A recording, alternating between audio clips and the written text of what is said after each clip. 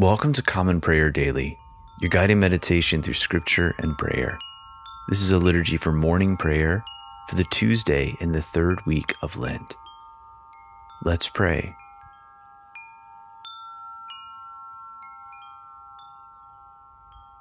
Jesus said, "If anyone would come after me, let him deny himself and take up his cross and follow me."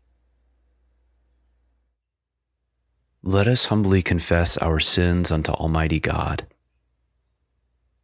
Almighty and most merciful Father, we have erred and strayed from your ways like lost sheep. We have followed too much the devices and desires of our own hearts. We have offended against your holy laws. We have left undone those things which we ought to have done, and we have done those things which we ought not to have done. And apart from your grace, there is no health in us. O Lord, have mercy upon us. Spare all those who confess their faults. Restore all those who are penitent, according to your promises declared to all people in Christ Jesus our Lord. And grant, O most merciful Father, for his sake, that we may now live a godly, righteous, and sober life, to the glory of your holy name. Amen. Almighty God, have mercy on us. Forgive us all our sins through our Lord Jesus Christ. Strengthen us in all goodness, and by the power of the Holy Spirit, keep us in eternal life. Amen. Our Father, who art in heaven, hallowed be thy name. Thy kingdom come, thy will be done, on earth as it is in heaven. Give us this day our daily bread, and forgive us our trespasses, as we forgive those who trespass against us. And lead us not into temptation, but deliver us from evil. For thine is the kingdom, and the power, and the glory, forever and ever. Amen. O God, make speed to save us. O Lord, make haste to help us. Glory to the Father, and to the Son, and to the Holy Spirit, as it was in the beginning, is now, and will be forever. Amen. The Lord is full of compassion and mercy. Come, let us adore him. Come, let us sing to the Lord. Let us shout for joy to the rock of our salvation. Let us come before his presence with thanksgiving, and raise a loud shout to him with psalms. For the Lord is a great God, and a great King above all gods. In his hand are the caverns of the earth, and the heights of the hills are his also. The sea is his, for he made it, and his hands have molded the dry land. Come, let us bow down and bend the knee, and kneel before the Lord our Maker. For he is our God, and we are the people of his pasture and the sheep of his hand. Oh, that today you would hearken to his voice. The Lord is full of compassion and mercy. Come, let us adore him. Psalm 74. O God, why have you utterly cast us off? Why is your wrath so hot against the sheep of your pasture? Remember your congregation that you purchased long ago, the tribe you redeemed to be your inheritance, and Mount Zion where you dwell. Turn your steps toward the endless ruins. The enemy has laid waste everything in your sanctuary. Your adversaries roared in your holy place. They set up their banners as tokens of victory. They were like men coming up with axes to a grove of trees. They broke down all your carved work with hatchets and hammers. They set fire to your holy place. They defiled the dwelling place of your name and razed it to the ground. They said to themselves, "Let us destroy them altogether." They burned down all the meeting places of God in the land. There are no signs for us to see. There is no prophet left. There is not one among us. Who knows how long? How long, O God, will the adversary scoff? Will the enemy blaspheme your name forever? Why do you draw back your hand? Why is your right hand hidden in your bosom? Yet God is my king from ancient times, victorious in the midst of the earth. You divided the sea by your might and shattered the heads of the dragons upon the waters. You crushed the heads of Leviathan and gave him to the people of the desert for food. You split open spring and torrent. You dried up ever-flowing rivers. Yours is the day, yours also the night. You established the moon and the sun. You fixed all the boundaries of the earth. You made both summer and winter. Remember, O Lord, how the enemy scoffed, how a foolish people despised your name. Do not hand over the life of your dove to the wild beast. Never forget the lives of your poor. Look upon your covenant. The dark places of the earth are haunts of violence. Let not the oppressed turn away ashamed. Let the poor and needy praise your name. Arise, O God, maintain your cause. Remember how fools revile you all day long. Forget not the clamor of your adversaries, the unending tumult of those who rise up against you. Glory to the Father, and to the Son, and to the Holy Spirit, as it was in the beginning, is now, and will be forever. Amen. A reading from the book of Genesis, beginning with the 40th chapter, the first verse. Sometime after this, the cupbearer of the king of Egypt and his baker committed an offense against their lord, the king of Egypt. And Pharaoh was angry with his two officers, the chief cupbearer and the chief baker.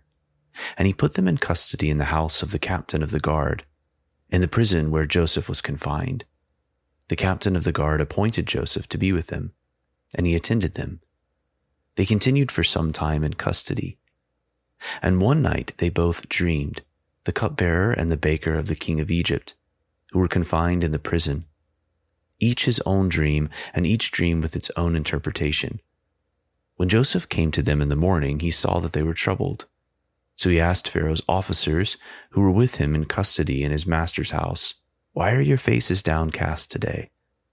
They said to him, "We have had dreams, and there is no one to interpret them." And Joseph said to them, "Do not interpretations belong to God? Please tell them to me." So the chief cupbearer told his dream to Joseph and said to him, "In my dream there was a vine before me, and on the vine there were 3 branches. As soon as it budded, its blossoms shot forth, and the clusters ripened into grapes. Pharaoh's cup was in my hand, and I took the grapes and pressed them into Pharaoh's cup, and placed the cup in Pharaoh's hand." Then Joseph said to him, "This is its interpretation. The 3 branches are 3 days. In 3 days Pharaoh will lift up your head and restore you to your office, and you shall place Pharaoh's cup in his hand as formerly, when you were his cupbearer. Only remember me when it is well with you, and please do me the kindness to mention me to Pharaoh, and so get me out of this house. For I was indeed stolen out of the land of the Hebrews, and here also I have done nothing that they should put me into the pit." When the chief baker saw that the interpretation was favorable, he said to Joseph, "I also had a dream. There were 3 cake baskets on my head, and in the uppermost basket there were all sorts of baked food for Pharaoh. But the birds were eating it out of the basket on my head." And Joseph answered and said, "This is its interpretation. The 3 baskets are 3 days. In 3 days Pharaoh will lift up your head from you and hang you on a tree, and the birds will eat the flesh from you. On the 3rd day, which was Pharaoh's birthday, he made a feast for all his servants and lifted up the head of the chief cupbearer and the head of the chief baker among his servants. He restored the chief cupbearer to his position, and he placed the cup in Pharaoh's hand. But he hanged the chief baker, as Joseph had interpreted to them. Yet the chief cupbearer did not remember Joseph, but forgot him." The word of the Lord. Thanks be to God. O Lord and ruler of the host of heaven, God of Abraham, Isaac, and Jacob, and of all their righteous offspring, you made the heavens and the earth with all their vast array. All things quake with fear at your presence. They tremble because of your power. But your merciful promise is beyond all measure. It surpasses all that our minds can fathom. O Lord, you are full of compassion, long-suffering, and abounding in mercy. You hold back your hand. You do not punish as we deserve. And your great goodness, Lord, you have promised forgiveness to sinners, that they may repent of their sin and be saved. And now, O Lord, I bend the knee of my heart and make my appeal, sure of your gracious goodness. I have sinned, O Lord, I have sinned, and I know my wickedness only too well. Therefore I make this prayer to you. Forgive me, Lord, forgive me. Do not let me perish in my sin, nor condemn me to the depths of the earth. For you, O Lord, are the God of those who repent, and in me you will show forth your goodness. Unworthy as I am, you will save me, in accordance with your great mercy, and I will praise you without ceasing all the days of my life. For all the powers of heaven sing your praises, and yours is the glory to ages of ages. Amen. A reading from the book of 1 Corinthians, beginning with the 10th chapter, the first verse. For I do not want you to be unaware, brothers, that our fathers were all under the cloud and all passed through the sea, and all were baptized into Moses in the cloud and in the sea, and all ate the same spiritual food, and all drank the same spiritual drink. For they drank from the spiritual rock that followed them, and the rock was Christ. Nevertheless, with most of them God was not pleased, for they were overthrown in the wilderness. Now these things took place as examples for us, that we might not desire evil as they did. Do not be idolaters as some of them were. As it is written, the people sat down to eat and drink and rose up to play. We must not indulge in sexual immorality as some of them did, and 23,000 fell in a single day. We must not put Christ to the test as some of them did and were destroyed by serpents, nor grumble as some of them did and were destroyed by the destroyer. Now these things happened to them as an example, but they were written down for our instruction, on whom the end of the ages has come. Therefore let anyone who thinks that he stands take heed lest he fall. No temptation has overtaken you that is not common to man. God is faithful, and he will not let you be tempted beyond your ability. But with the temptation, he will also provide the way of escape, that you may be able to endure it. The word of the Lord. Thanks be to God.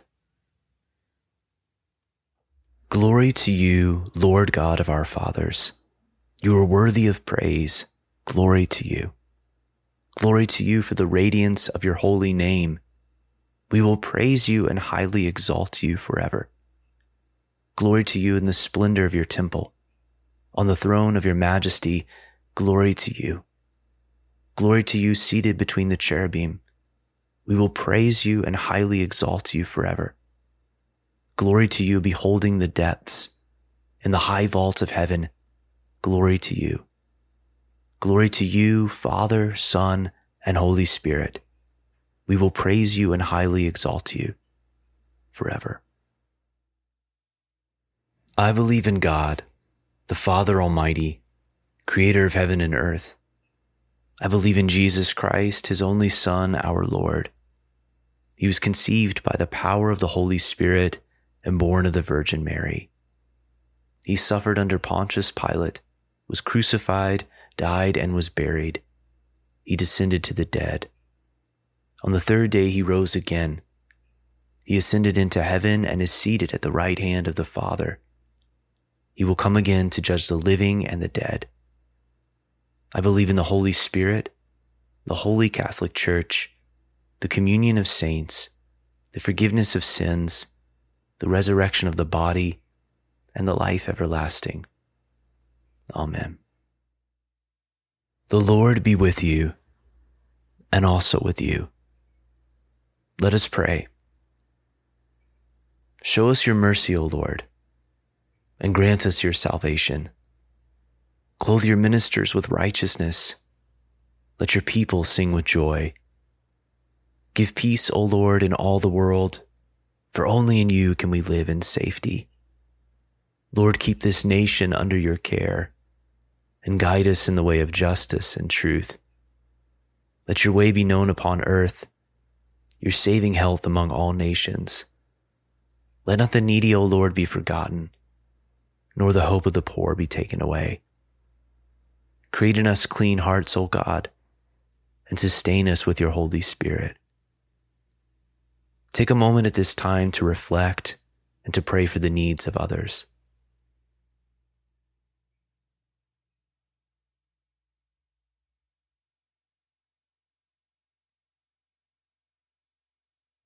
Almighty God, consider the sincere desires of your humble servants, we humbly pray, and stretch out the right hand of your power to defend us against our enemies. Through Jesus Christ our Lord. Amen. O God, the author of peace and lover of concord, to know you is eternal life and to serve you is perfect freedom. Defend us, your humble servants, in all assaults of our enemies, that we, surely trusting in your defense, may not fear the power of any adversaries, through the might of Jesus Christ our Lord. Amen. Lord God, almighty and everlasting Father, you have brought us in safety through this new day. Preserve us with your mighty power, that we may not fall into sin, nor be overcome by adversity, and in all we do direct us to the fulfilling of your purpose. Through Jesus Christ our Lord. Amen. Almighty and everlasting God, by whose Spirit the whole body of your faithful people is governed and sanctified, receive our supplications and prayers which we offer before you for all members of your holy church, that in their vocation and ministry they may truly and devoutly serve you. Through our Lord and Savior Jesus Christ. Amen. Almighty God, Father of all mercies, we, your unworthy servants, give you humble thanks for all your goodness and loving kindness to us and to all whom you have made.